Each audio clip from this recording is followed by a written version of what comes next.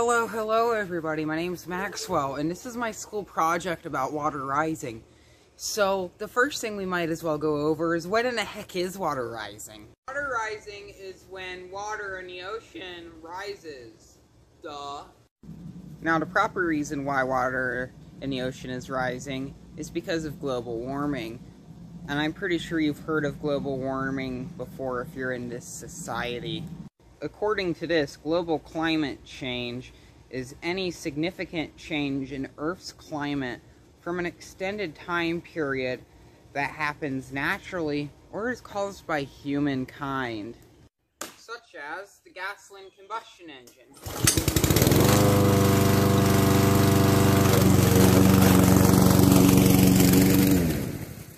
Incandescent light bulbs, and air conditioning.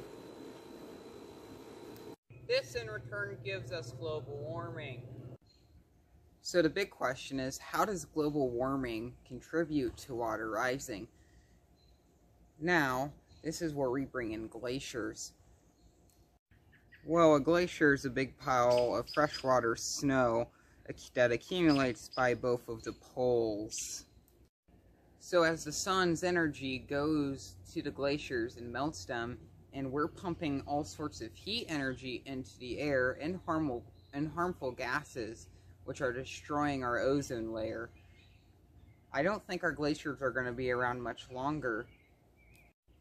Well, just so recently, a large glacier split off of a bigger glacier that's about the size of Vermont. This is probably going to melt, and this is obviously a cause of global warming and our sun. We believe within 80 years the sea level will rise 3 feet. We understand this because of the retreat of glaciers, the lack of permafrost, and that the glaciers are obviously getting smaller. So we just discovered that this is a big problem. Now let's figure out how to fix this issue of global warming. And there's plenty of things that you yourself can do to fix this problem. One way we can fix this is by using cold water when we wash our clothes. Another way you can save energy is by replacing your old energy-wasting incandescent light bulbs with LED light bulbs.